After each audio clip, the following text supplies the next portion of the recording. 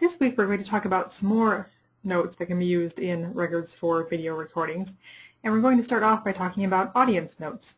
And these are just what they sound like. They're used to convey information about the intended audience of an item. One thing to note about this is that audience notes should only be included if the information appears somewhere on the item. It's not up to cataloger's judgment to supply audience notes. One very common use of audience notes for video recordings are ratings from the Motion Picture Association of America. So movies that are rated things like R or PG or PG-13, things like that, you can include that information in an audience note. So in this case, you would do something like this, MPAA rating R.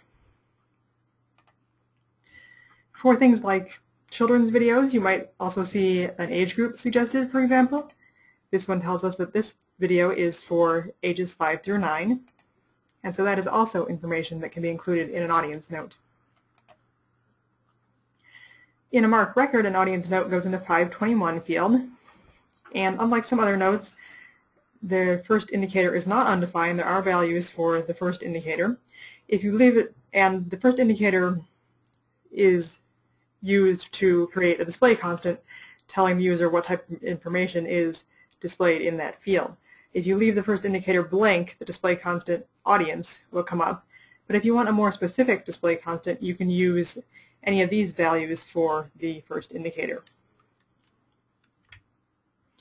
So for example, here are our examples from before. In the first example, both indicators are blank, which means that if your catalog can generate display constant, audience will show up before this MPAA rating in your record. In the second example, the first indicator is 1, which indicates age interest level.